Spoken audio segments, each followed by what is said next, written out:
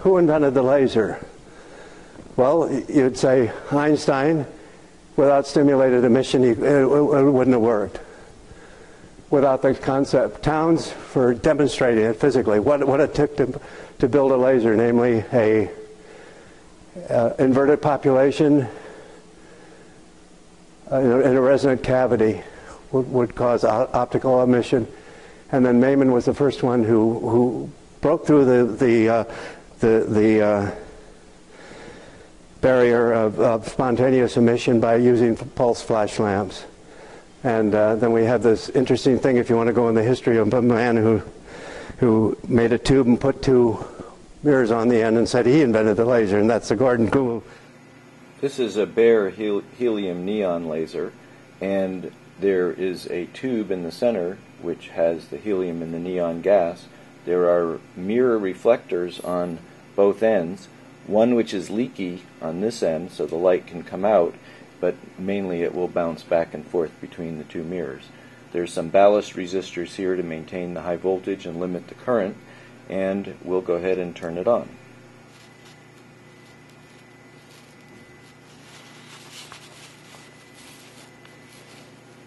The thing that attracted me to lasers was right away when I first learned how lasers work. And if you're familiar with how lasers work, it's just, right up an alley of a pervert. You excite a molecule by pumping, and then after a stimulated emission, you relax the molecule.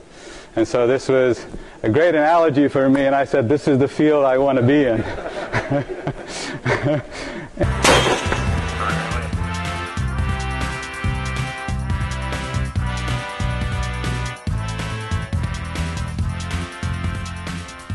One after another, all three are destroyed. The tactical high-energy laser continues to make history, reliably destroying threats for which there has never been any defense. Okay, here we have a purple balloon inside a transparent balloon and a powerful green laser, about 100 milliwatts, that some friend of mine ordered off eBay from the Chinese. I would never own such a dangerous laser as this. And if you doubt that this can cause damage to your eyeballs, then watch that. 2, 1, shot. So you can see 8 of the beams, they propagate through the first amplifier right here. Now they inject it into this cavity, propagate through the amplifier once and twice. The polarization has been switched, so now they are trapped. Now the beams come back. Third time, fourth time through the cavity. Now you're switching polarization back, so they eject it. Right? Now they go in this last spatial filter, where they cross through a pinhole right here, where you clean the beam. And then they transport it to the target chamber. You split those 8 beams in 2 quads of 4 beams. One goes up, one goes down. And the same thing happens for 48 of those quads. Then just before the chamber, you're converting them to ultraviolet light, and all beams converge on the target.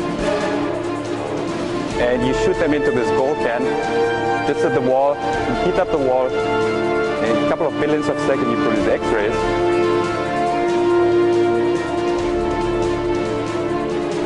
And the X-rays start heating the capsule, and so it starts blowing off at very high speed, and like a rocket it compresses the fuel, and then you reach the right condition, it will just blow up, and ideally it will produce 10 to 100 times more energy than you put in.